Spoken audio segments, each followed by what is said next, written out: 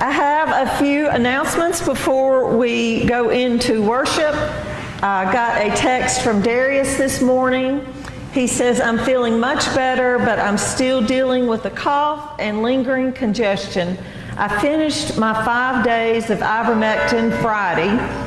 It was very effective, but my doctor said that I will be fatigued for a week or two.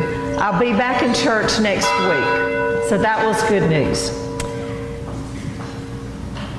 The other one, I'm going to do something I've never done in this church before and hope I never do again. But we're going to take a little tiny vote this morning. If you remember last year, we had a Sunday Undy Day, and we collected underwear and socks for the children at Richfield, and they were very appreciative of it. And I got an email from principal. No, the counselor at the school, and he said, you know, he feels really bad about doing what he's doing, but I appreciate it. He says, we gave out all that we could from Undy Sunday collections, and we still have some as backups here for when the children have accidents, which brings me to my idea, if y'all want to help us again this year. On some occasions, we have children who have accidents, bathroom accidents at school, and we're not able to contact a parent to bring some clean clothes. I have a lot of t-shirts, but I do not have any inexpensive bottoms. I'm thinking if your church would like to help us again this year, gym shorts or leggings in youth, small to extra large, in gender neutral colors, black, gray, and navy. Shorts would work well for both boys and girls, and leggings for the girls. So I'm just going to take a quick vote here if we would like to do this, and if so, I'll go ahead and get that ball rolling. So who would like to take on this outreach for this church this year? Raise your hand. That's a majority. We're going to do it. Okay. I will let him know that we're going to do that. Jan, do you have a report on Lamar? He's doing good, yeah. Just really tired from... Yeah, just wears it down. So we're hoping to get Darius back before Founders Day. I mean, Lamar back before Founders Day. but we know if you've been through it, chemo, radiation just breaks you down. And so anyway, we keep Lamar. And I haven't heard from Debbie Cole, but I know she was having a really hard time at first with the surgery. So keep Debbie in prayer. Don't forget, we've got a real important, short, brief meeting downstairs, 10 to 15 minutes after church, if you can try to stay just for a minute. Are there any other prayer requests other than what's in the bulletin and what I've lifted up? Praise reports. Report on Zeb. He has an appointment with a doctor every day next week but Thursday, so I had one Thursday and he did too. He does have to go see a pulmonary doctor after a scan that was made for an aneurysm that he's had, and it was fine. The lung showed something that they want to recheck by pulmonary. He's got to, but he's waiting on the appointment right now. So they don't think that it's anything, but they want to be sure. And your niece, Angela. No good news. So keep Angela. Well, we've all been lifting her, but the family's having a really hard time right now. All right, are there any other announcements from the community? I do have another prayer request. I've talked with, I think, everyone about this, but I have been in conversation with John Earnhardt for maybe 4 months now, and Tanya Skeely, who does revivals. I promised John Yelton before the pandemic we would have a revival at this church, and I want to make good on that. I want y'all to please be praying about a revival for our church. I've got 2 good people that are wanting to help. Ken's got some ideas that we'll share later, but for anything to work and work well, we need to be in diligent prayer about it. So if you keep a prayer journal, when you pray for our church, pray for the revival that God wants to happen in this community through our church. Because I have had this burden for years, and then the pandemic came, and so I'm just asking you to join me in prayer about revival in this community, either at the park or here at the church or over at Vivian's store, just, wherever God leads us to teach the word of Jesus, that's where we want to go. I think that's all the announcements that I have. Our community town crier just walked in. Have you got any announcements from the community? Nothing in particular. Nothing new. Yesterday's gospel festival was really great. Everybody was. Yeah, I didn't know about that. You and I got to communicate better, but I would not have been able to come. David and I were in meetings all day, so I wouldn't have been able to come. But I saw your post on Facebook. I said, I would have liked to have been there. So if there are no other announcements or prayer requests, good morning. Welcome to Gold Hill. If you have joined us online, I am Pastor Beverly Malden. We are in Gold Hill, North Carolina, and if this is your first time joining us, please leave a message. Tell us where you are from and how we best can pray for you. If you have been engaging with us for some time and you're enjoying what you're seeing and hearing, and you want to help with our mission outreaches such as shorts for children at Richfield, you can send a gift to Gold Hill United Methodist Church, Post Office Box 52, Highway 52, Gold Hill, North Carolina, 28071. So someday I'm going to feel comfortable about that. And we do get gifts sometimes, and it does help with our missions and food banks, and so we do appreciate that. If there are no other announcements, if you would stand and join me in the call to worship on page 335, and let's welcome the Holy Spirit, the Son of God, and our loving Father into church with us.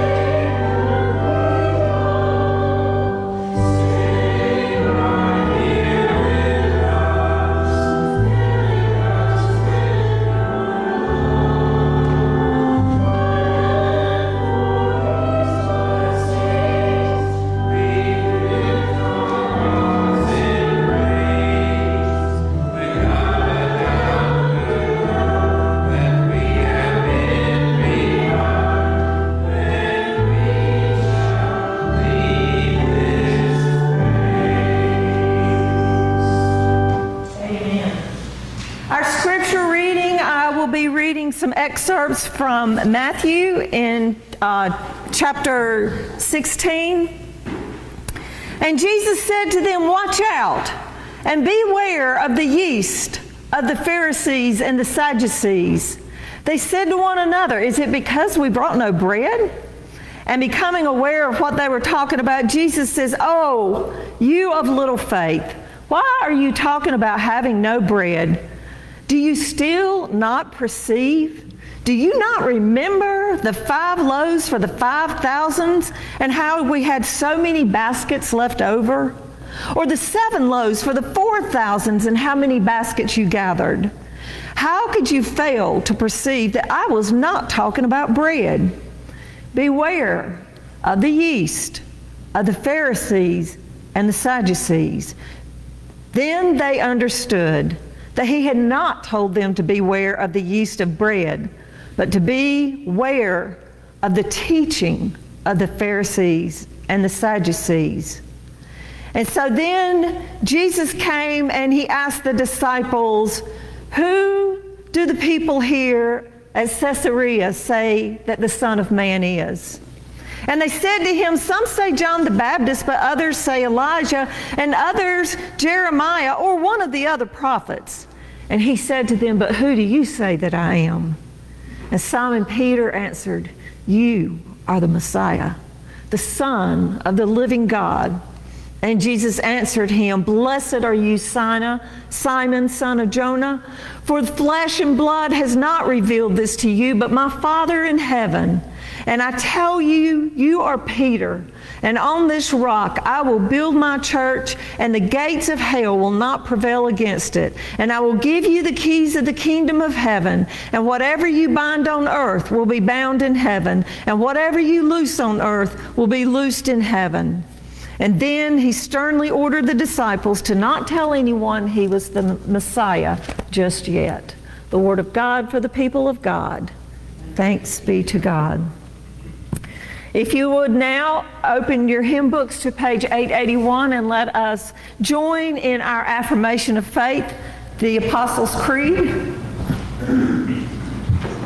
I believe in God the Father Almighty, maker of heaven and earth, and in Jesus Christ, his only Son, our Lord, who was conceived by the Holy Spirit, born of the Virgin Mary, suffered under Pontius Pilate, was crucified and died and buried.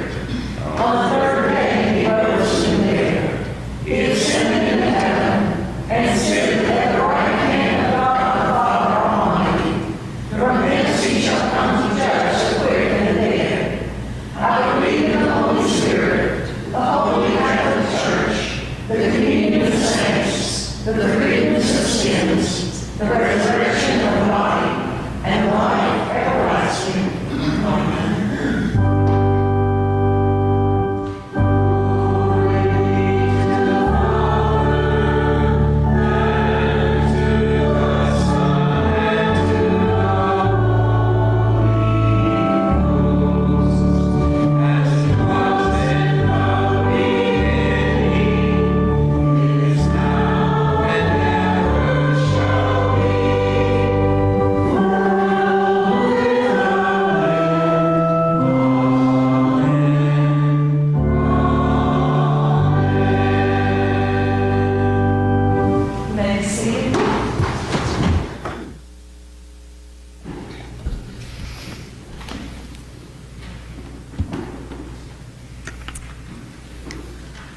Let us go to God in prayer. Loving Father, we come to you this morning, all from different places with different experiences, but we're all on the same journey. The journey of life, the journey of drawing closer to you, the journey of becoming more perfect like Christ. And we stumble on that journey. We forget to praise your name first thing in the morning. So right now, I claim to you, holy, holy, holy Lord God Almighty. Everyone in here, Lord, wants to praise your precious holy name. We stumble through the day and we forget who this Jesus that we serve and love is. And sometimes, Lord, we try to make you be the Jesus that we think we want and need. Forgive us so much for doing that. Your Son came to teach us, to preach your word, and to fulfill your promises, and that is all, so that we could be saved and live with you forever, that we will never taste the taste of death. So we thank you, God, for Jesus, and forgive us when we try to mold him into our image that we feel we need. Father, we have many prayer requests. The prayer team lifted up so many to you on Wednesday. We've got prayer requests this morning. We're missing friends that are not well. We ask you to please be with Lamar and with Darius, and we ask that you be with Debbie and help her heal. We have many friends that have gone and are going through cancer and treatment for cancer, and some are doing well and some are not doing so well. And Father, we ask that you put your hand of healing on each of these friends and loved ones we have that are suffering from this terrible, terrible disease. COVID is keeping our brothers and sisters at home and out of churches all over the country this morning. We ask that you eradicate this virus so that people can be your disciples, so that we can come to church on Sunday morning and get refueled and have the energy and the courage and the Word of God to lean on when we meet others that need prayer or that need our help or that just need to see a smile and the love of God from someone. So God, we've got to get everyone well so they can get back to church, so they can have that 1 hour to refuel for the next week. And Lord, most of all, I ask that you forgive me and all of us for our many sins, for the many times we have not loved you as we should, and we have not loved our brothers and sisters as you taught us to. I ask you forgive us for those moments when we were not walking with you and we were not bringing honor to your holy name.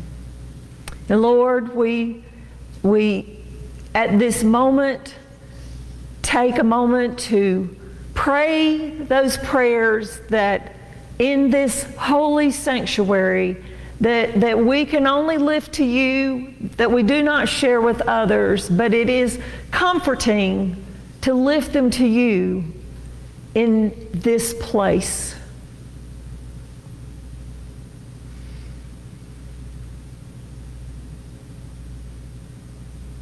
Lord, in your mercy, hear our prayer.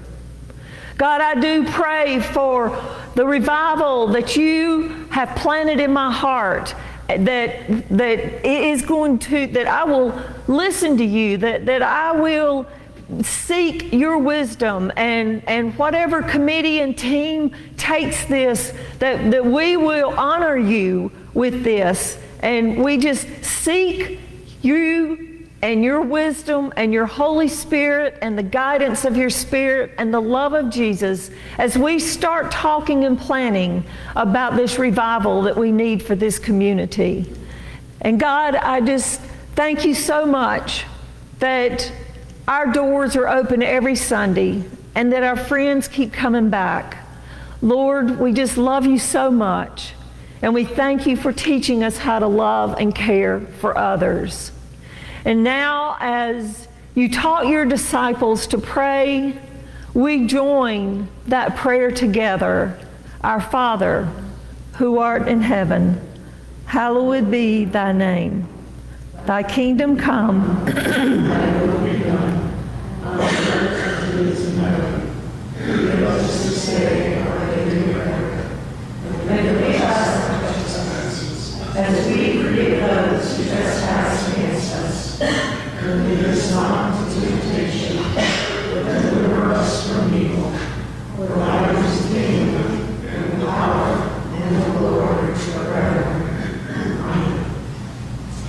men. And now if the usher would come forward for our tithes and offerings. And as you give your gifts to God, give a gift of words of peace to one another.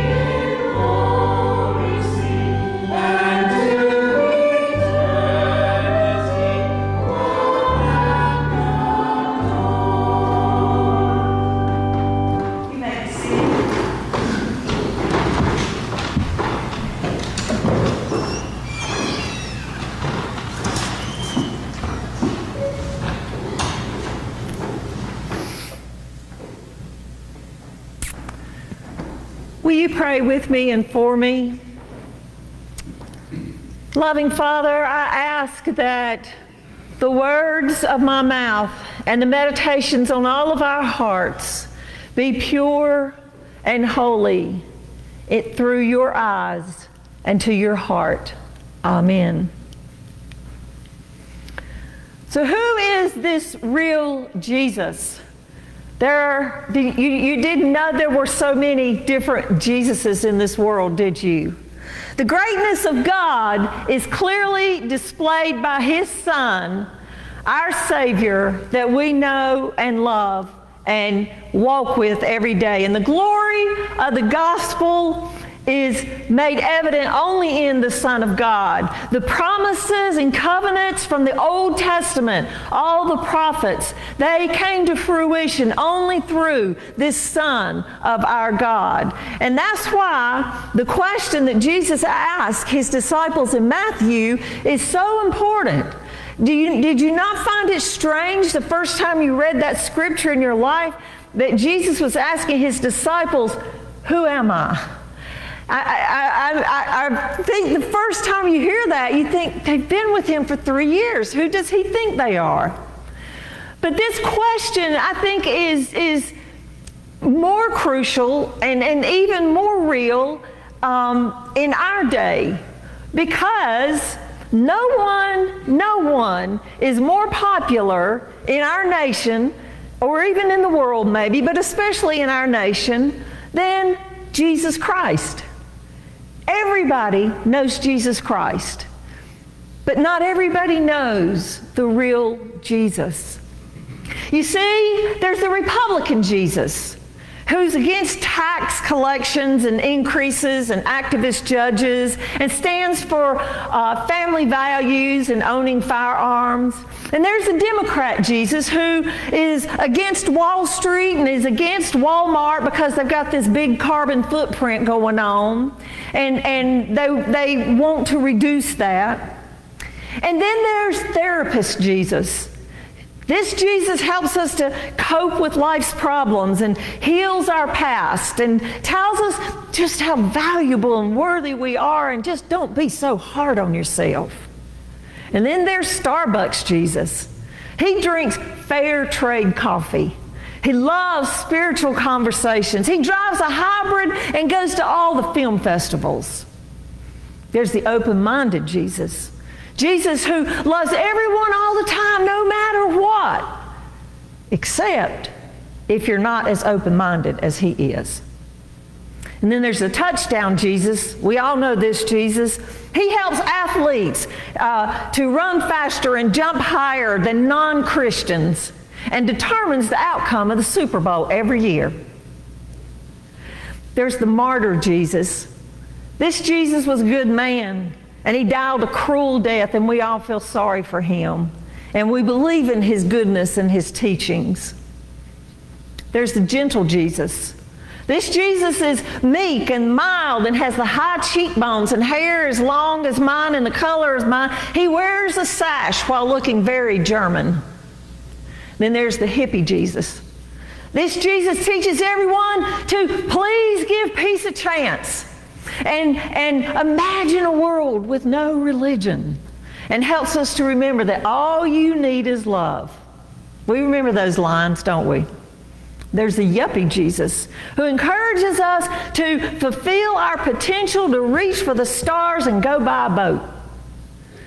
There's the spirituality Jesus, who hates religion, churches, pastors, priests, doctrine, and would rather have people out in nature, over across the street in the park, walking around to find the God within, while listening to ambiguously spiritual music.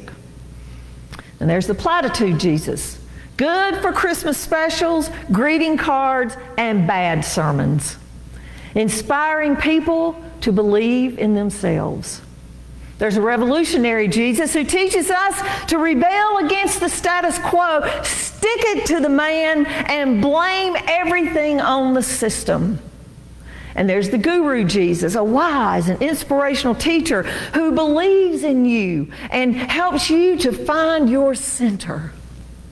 There's a social justice Jesus, championing the cause of the poor and the oppressed and the outcast, the socially marginalized, showing tolerance and no judgment, promoting universal love and the brotherhood of man. There's boyfriend Jesus, or maybe girlfriend Jesus, who wraps his arms around us as we sing about his intoxicating love in our secret place. And there's the good example Jesus, who shows people how to change the planet and how to become a better you. And then there's Jesus the Christ, the Son of the living God, the second face of the Trinity. Not just another prophet, not just another rabbi, not just another Marvel Comics wonder-working hero of the day. He was the son of David, the one they'd been waiting for, the one to deliver them from captivity, the goal of the Mosaic Law, those first 5 books. Yahweh in the flesh. He has come to establish God's reign and rule forever. The one who came to heal the sick, the one who gave sight to the blind, the one who gave freedom to prisoners and proclaims good news to the poor, the Lamb of God who came to take away the sins of the world. This Jesus was the Creator with God and the Holy Spirit who came to earth to begin a new creation. He embodied the covenant of the Old Testament. He fulfilled all the commandments his Father had given.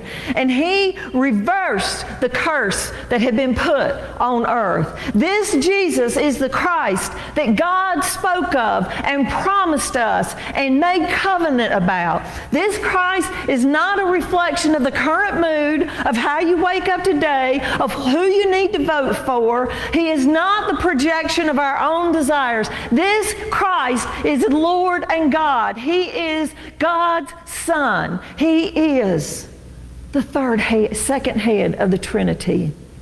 He is the Savior of the world. He came to substitute for our sins. He is more loving, more holy, and more wonderfully terrifying than we ever thought possible.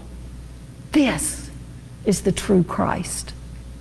The one that Paul chastised the Corinthians in 2 Corinthians 4, he could be saying the same thing to our church today. Listen to what he said in chapter 11, somewhat sarcastically, for their own cavalier evidence of embrace of teachers that were fabricating a false Christ, generated by a false spirit, bringing a false gospel.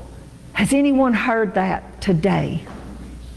Paul says, you seem to believe whatever anyone tells you, even if they preach about a different Jesus than the one we preach about, or a different spirit than the one you received, or a different kind of gospel than the one you believed. The Corinthians, you see, they were being led astray by the serpent's crafty deceptions, just like Eve was, abandoning simple devotion to the God that loved her and the Corinthians and all of us to the genuine Christ for an alluring invention of an alternate Christ. Have any of you read any news articles or Facebook posts or watched on the news about this false Christ that is being promoted in our world today? Paul started warning us about it 2,000 years ago. In 2 Timothy, Paul says the trend, it will continue in the future. And I think we all can say that he's correct. Amen? With the church turning their ticklish ears from truth to myth, legends, choosing man-made fictions over doctrinal facts. Jesus himself warned of these future imposters and charlatans masquerading as messiahs who would mislead many in Matthew 24. And we have seen much of this nonsense in our world and in our church. I'm a product of the 60s, and believe me, I grew up with a lot of nonsense. And if I didn't have enough by the time I got to college, I got overloaded with it there. It is amazing that I even stand on the Word of God at all, and that I am behind this pulpit preaching to you. But God used all of that nonsense and all of my stupid thinking to teach me the way. You know, there used to be a Bible called The Way. I have it still.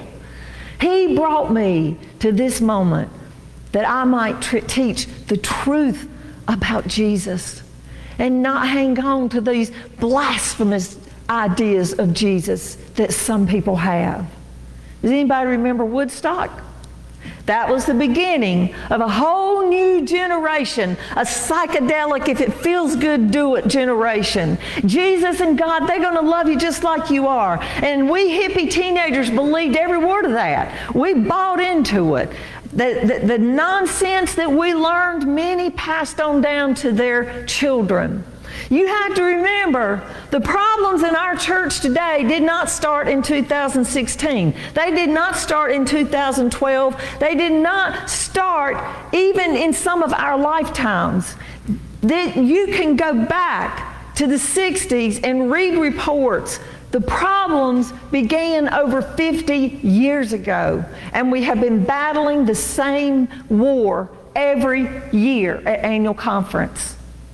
This remaking of our sinless Jewish Messiah from Nazareth into a progressive advocate of social justice is just the latest example of the tendency of people to fashion Christ in their own social, spiritual, and political image. Of course, in one sense, that shouldn't surprise us in the world we're living in. Most folks have a genuine respect for Jesus, as they should.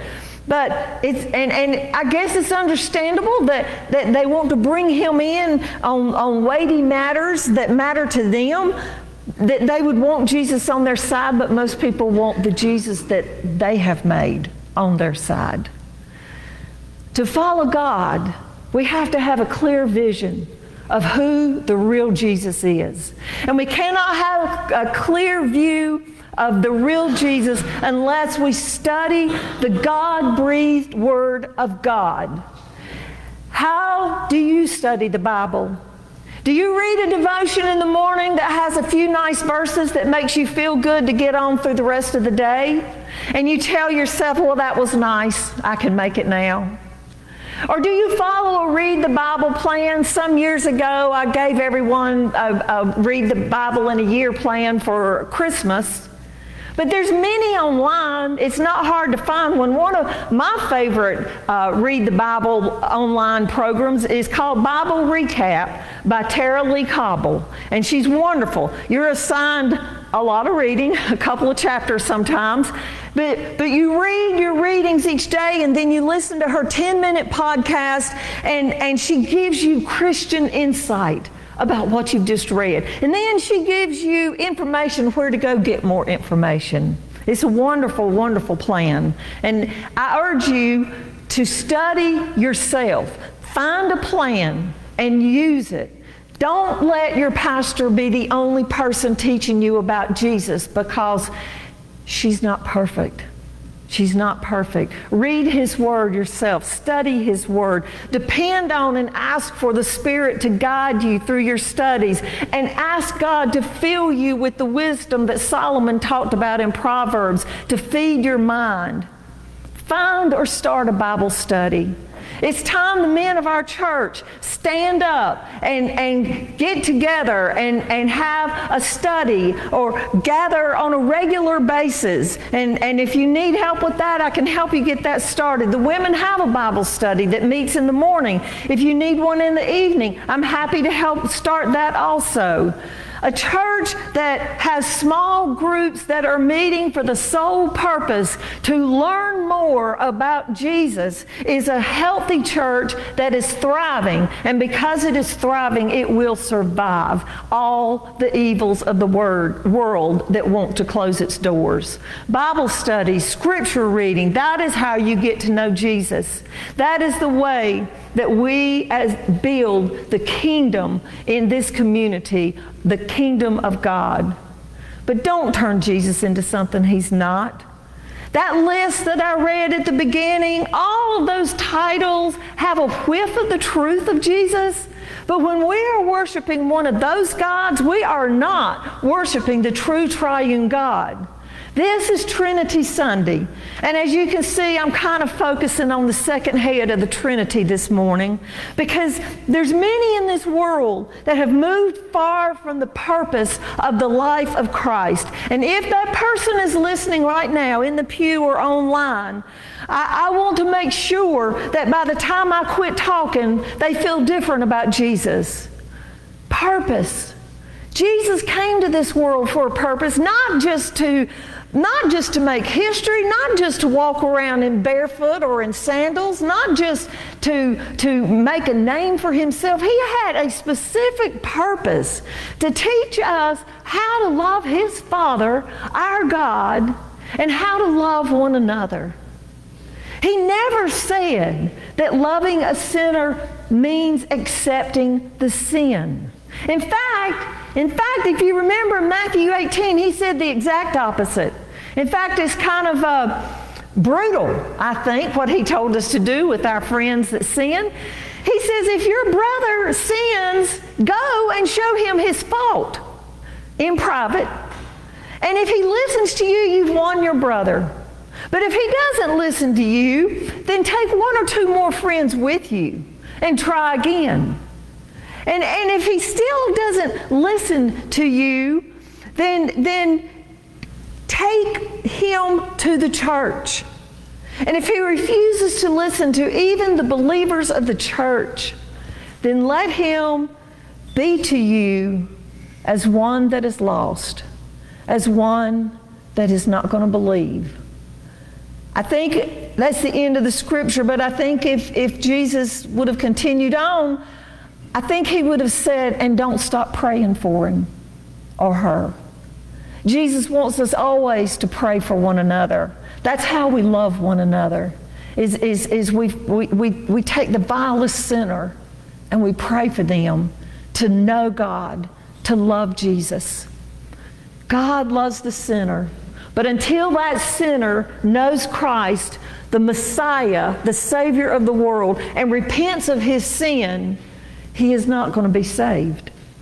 In my heart, and this is just Rev Bev, in my heart, I believe Jesus came to earth, left the beauty of the royalty of heaven behind for three basic reasons. The first two I've already named, to love God and love one another. Because he taught us how to do that. Before he came, we didn't know how to love a sinner.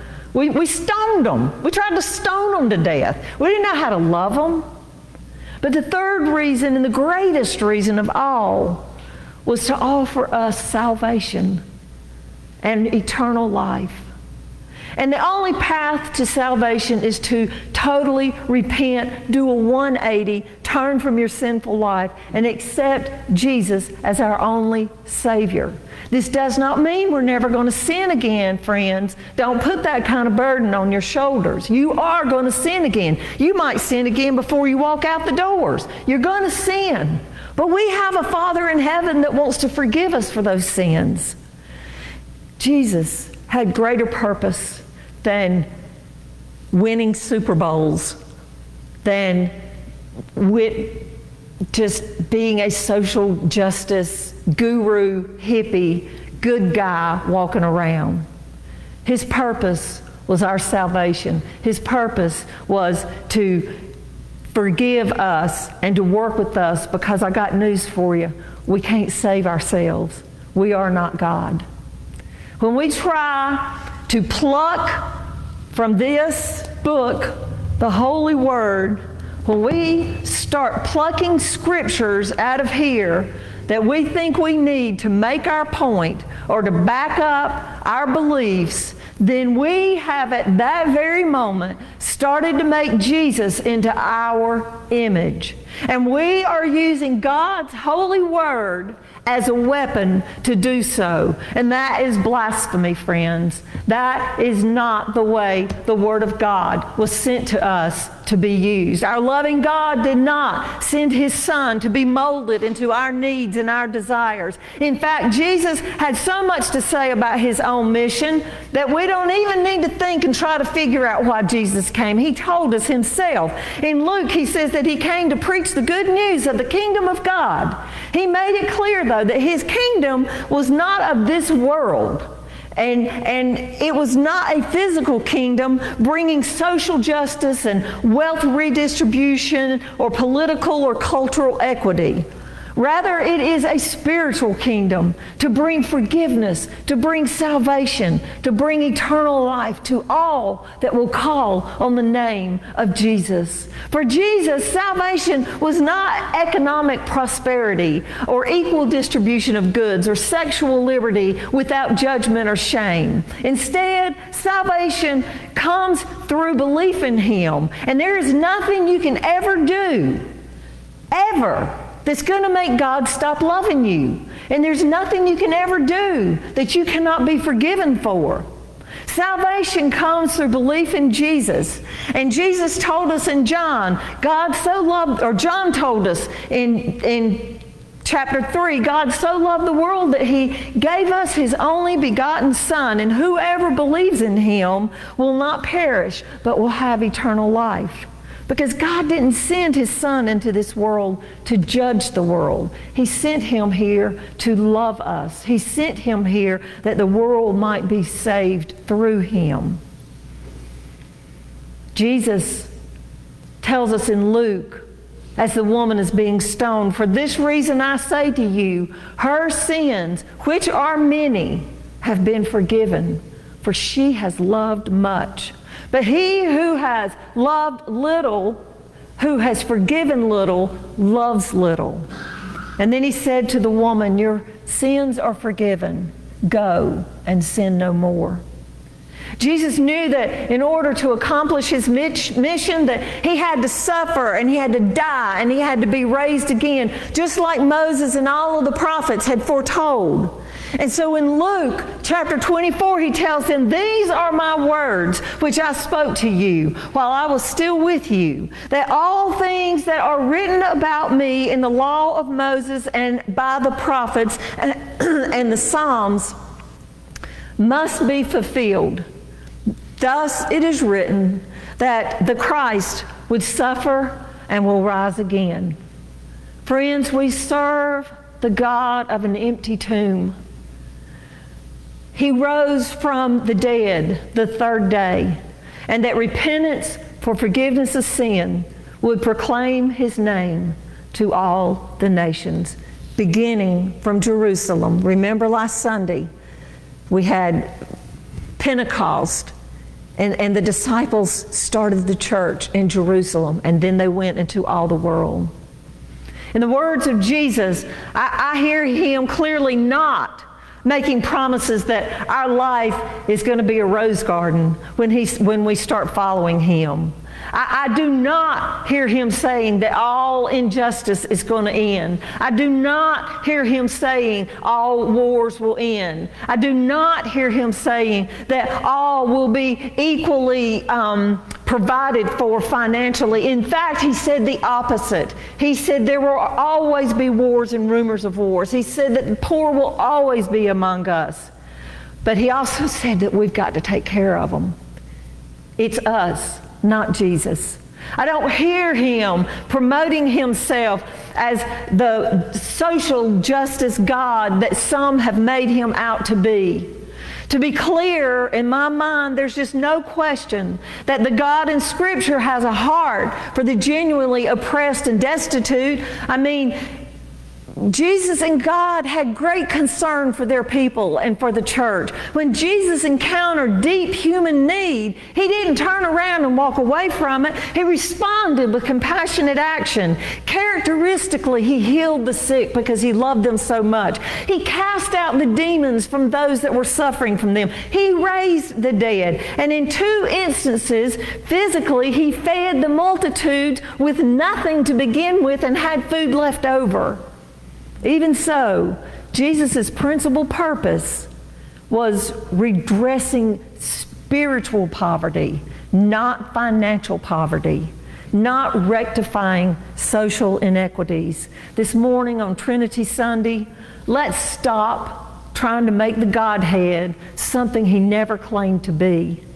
He loved us enough to leave heaven and make sure that we all know him and love him and love his Father and love one another and live with him eternally.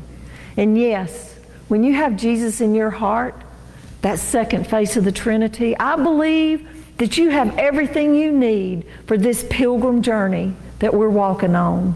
You have the courage and the power of God. You have the love and the joy of the Son. And you've got the peace and comfort that surpasses all understanding from the Holy Spirit. When you properly serve our triune God with all of your heart, you will honor God every day in all you do. You will tell his story. You will make new disciples. And that's what the kingdom-building, perfect, sinless Jesus Christ came to earth for, to make a way for us all. Amen? In the name of the Father and the Son and the Holy Ghost, let us recognize the real Jesus when we see him. If you are able, will you please stand and turn to page 170? And let's love this Jesus that came just for us.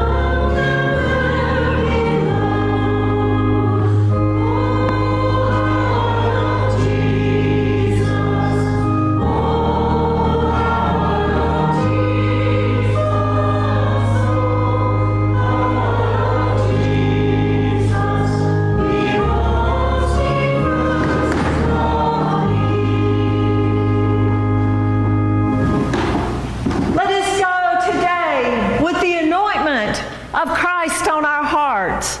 Let us leave today knowing who the real Jesus is, and let us not make him into our own image. Let us leave with the courage of God, the love of Christ, and the peace of the Holy Spirit. Amen.